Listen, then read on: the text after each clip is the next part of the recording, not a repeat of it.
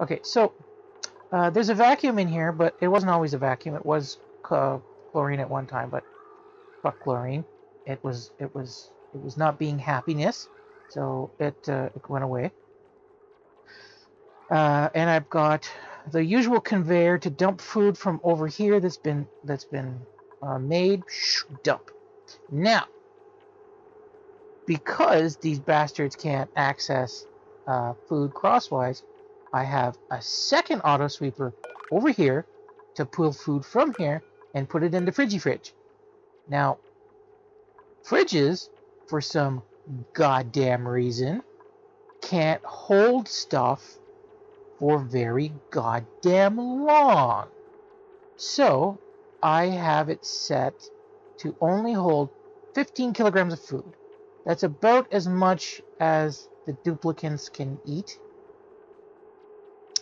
in a single sitting. And I might actually turn that down because it seems that stuff is rotting out of there. So I'm going to turn it down to 15 right now. And then sweep this. So that does that. And then I put ice in here from the ice biome all the way up here. So all of this ice is being dug out and is being dumped in here to drop the temperature. And the temperature is now at minus 10. So that's good. We have minus 10. Shubba shubba. At minus 18,